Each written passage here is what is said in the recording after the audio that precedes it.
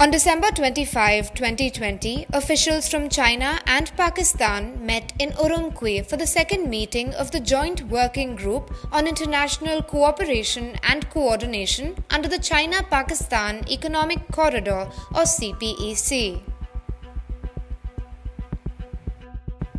The meeting was aimed at taking stock of the CPEC as it turned 5.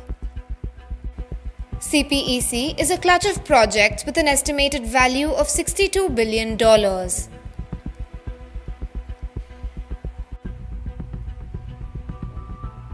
It is China's most ambitious Belt and Road Initiative project that aims to build a network of roads, railway lines, and power projects throughout Pakistan. It also aims at strengthening the economic ties between China and Pakistan. By the end of 2018, according to the Chinese government, 22 early harvest projects were completed or were under construction with a total investment of $18.9 billion. Most completed projects are standalone energy and transport projects.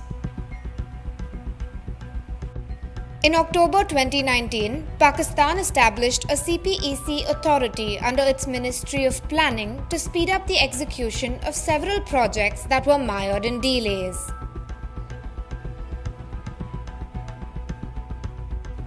A slew of projects were inaugurated in 2020.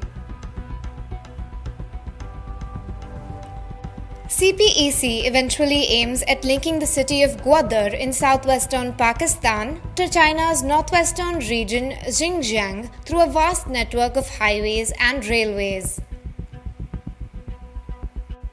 The proposed projects are financed by heavily subsidized loans that are disbursed to the government of Pakistan by Chinese banking giants.